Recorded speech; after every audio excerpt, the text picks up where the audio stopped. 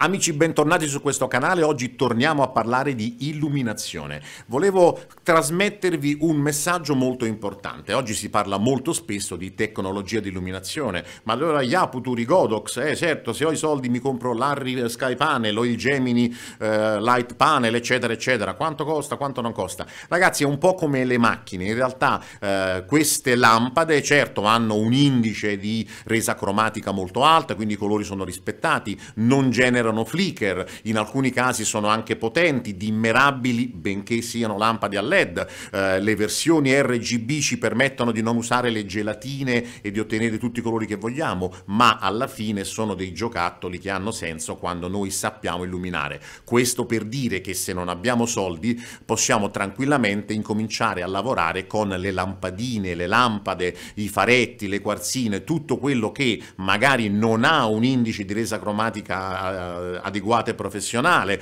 è più scomoda, magari è difficile da dimmerare, ma in realtà se sono tecnologie a incandescenza, anche per esempio comprando le vecchie lampade ad incandescenza come le Yaniro, le Red Ed, eccetera, insomma qualunque sia la fonte di luce, quello che veramente conta è capire come si illumina, cioè la tecnica fotografica, in particolare l'illuminazione a tre punti, e quindi come creare la gradevolezza innanzitutto e poi degli stati d'animo particolari, appunto giocando con le luci. Diciamo che quello che bisogna sempre capire è a cosa serve l'illuminazione cinematografica, cioè prima ancora di tutte le cose artistiche, cioè di dare delle sensazioni attraverso le luci e le ombre.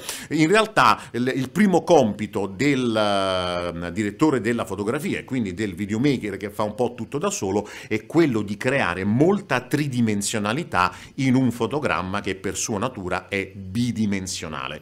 Quindi il concetto di rendere tridimensionale le persone, gli attori soprattutto, e staccarli parecchio, fare percepire la distanza dallo sfondo e quindi dalla strada, dagli altri attori, dalla scenografia, eccetera. E questo lo si ottiene in generale, questo ne abbiamo parlato spesso, soprattutto creando la contrast ratio, quindi come in questo caso questa parte qui è più illuminata di questa parte qui, e creando contrasto oppure con le backlight venendo staccati dallo sfondo. Quindi l'importante è iniziare anche con le lampadine di qualunque tipo a capire come si illumina. E in tutto questo è molto importante rispettare il range dinamico, perché quello che rende una immagine innanzitutto professionale, e quindi quando c'è stata una sapienza e in qualche modo non sgradevole, è il fatto che non si siano clippati, bruciati, insomma non si siano perse le informazioni né delle alte luci, quindi fino al bianco,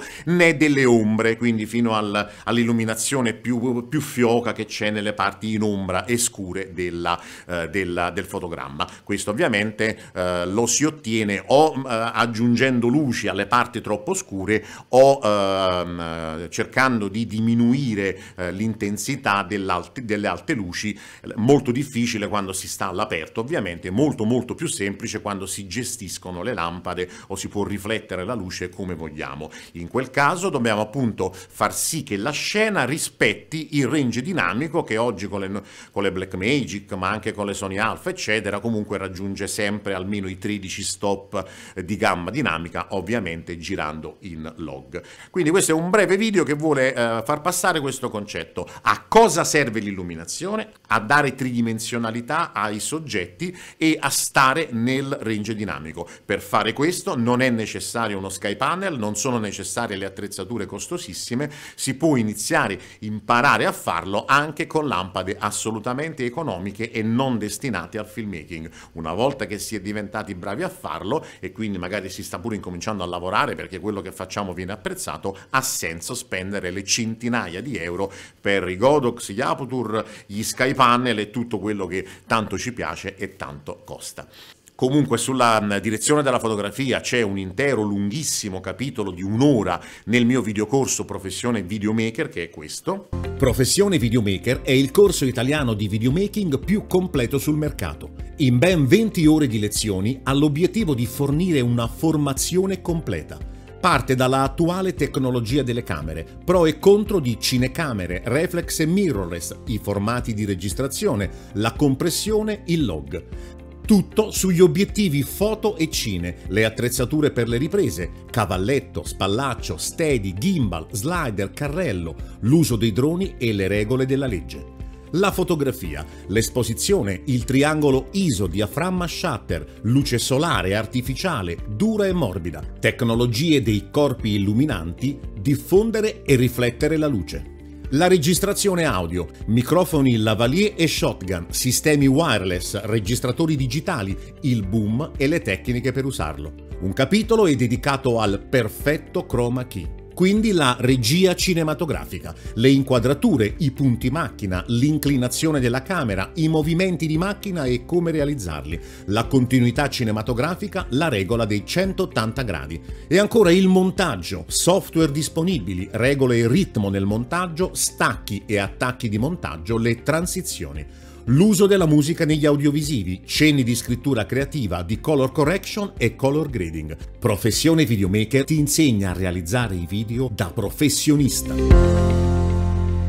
E che se vorrai vedere un po' gli estratti di tutti i 14 capitoli di questo videocorso di 20 ore, in descrizione troverai appunto un estratto di 20 minuti dove vedrai un po' tutti i capitoli condensati. Se ti piace puoi comprarlo a un prezzo veramente molto molto piccolo. Su Amazon ci sono anche i miei due libri, Professione videomaker e video virali, che invece si concentra sugli aspetti della viralità e dei contenuti per il web. Mi raccomando, cercami anche su Facebook alla pagina Professione videomaker, e se ti piace il cinema, i racconti sui film, su TikTok alla pagina sempre Professione videomaker. Se questo video ti è piaciuto lascia like, iscriviti al canale e attiva la campanella, e ci vediamo prestissimo qui su YouTube.